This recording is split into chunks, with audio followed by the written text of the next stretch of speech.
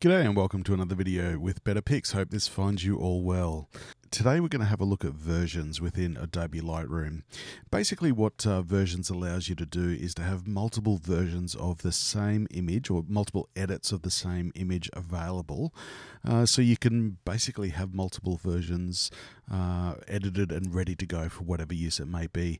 And that use may be simply testing to see which version of an edit you prefer. For example, often if I'm committing an image to print, I'll make sort of micro adjustments to that image or just adjustments as I go, and rather than make the adjustment and only having that version, I'll create versions or multiple versions of that image, allowing me to be able to refer back to previous versions of the edit to see if that's the better way to go. So let's get into it and have a look. See, I have an image here that I photographed in Scotland. It was in a coffee shop. Just felt like a really lovely moment with that sun coming through the front there, the texture on the walls, and people just going about their daily routine. Now, there's no edits that have been placed. There's no changes. This is straight out of the camera. So what we're going to do is just make an initial edit, which will be in color, and then we'll look at some other options as well. So I'm just going to increase the exposure a little bit, just increase the contrast.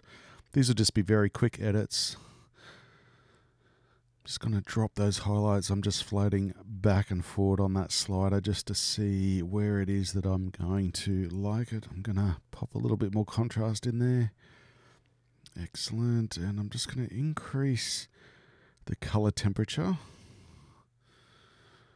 There we go, just to warm things up a little bit. Add a little bit of tint. There's just a little bit of cyan sort of hinting through. Yep, that's much better. We're going to just throw a little bit of vibrance and a hint of saturation, just a sprinkling. There we go. Actually, we're going to back that off because vibrance is probably giving me enough color intensity that I'm looking for. All right, we're just going to add a little bit of sharpening and just check how that sharpening or where it's being applied to in the image at the moment. I'm just holding down my Alt key. There we go, that looks pretty good. Happy with that. And yep, no, that's all good. And the overall cleanliness of the images is pretty nice, so I'm not going to worry about any denoising at all. All right, so that's just a good initial first edit, and it's very, very quick. I'd probably spend a bit more time editing this if it was being used for any sort of serious output. But what I want to do is just create, we have the original there, which is the original image without changes, so we can see if we hover over that and take the cursor away, we can create a version. So what I'm going to call that is color edit V1.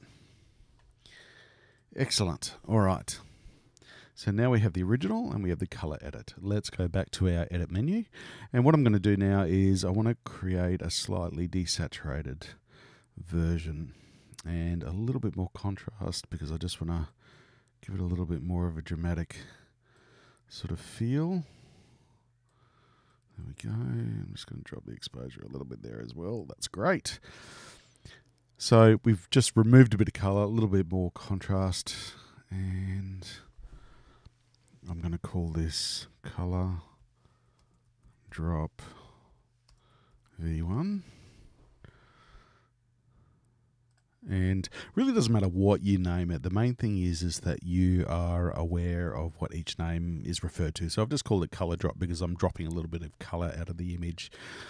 The V1 this probably comes from my video work, but the V1 is just the version number. So the color edit, I've made one version, so I've called it V1. And the reason I've put the 1 in there is in case I want to make more versions that would come under a color edit. I would call that version 2 or V2, V3, V4, and so on. All right, now let's go back to our edit, and what we're going to do is we're actually going to convert it to black and white. And let's just have a look at that. Let's drop those highlights a little bit more. It's pretty good. Drop the contrast just a little bit. I want to sort of convey with the black and white this sort of texture and a little bit of grittiness, but not not lose detail in the shadow areas, if that makes sense.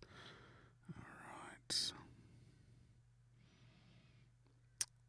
Yep, that's all great. I'm pretty happy with that. So let's create a new version.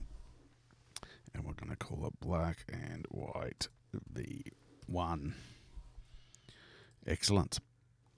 All right, so off the same file, you can see I now have 4 versions to refer back to. I can refer back to the original. I can refer to the first color edit that I did, the next color edit that I did where I dropped a little bit of color out of the image, and the black and white version.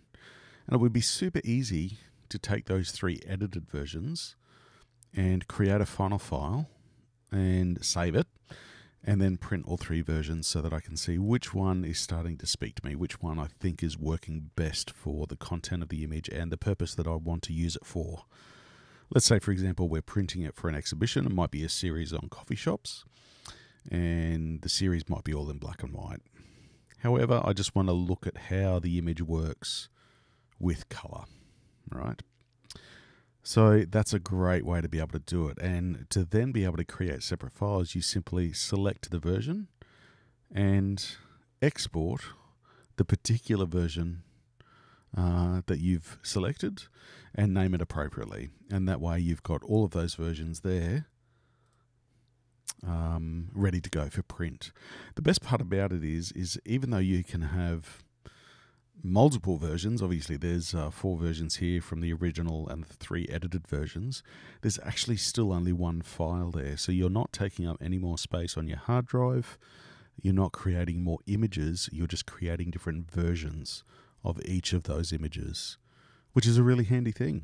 Simplifies things, but gives you the flexibility of non-destructive editing and creating different options to look at.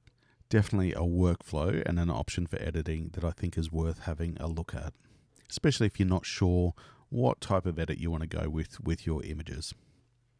Thanks so much for stopping by. Hope you've enjoyed this video. Hope it's been helpful. As always, any questions in the comments below are welcome, and we look forward to seeing you next time. Take care.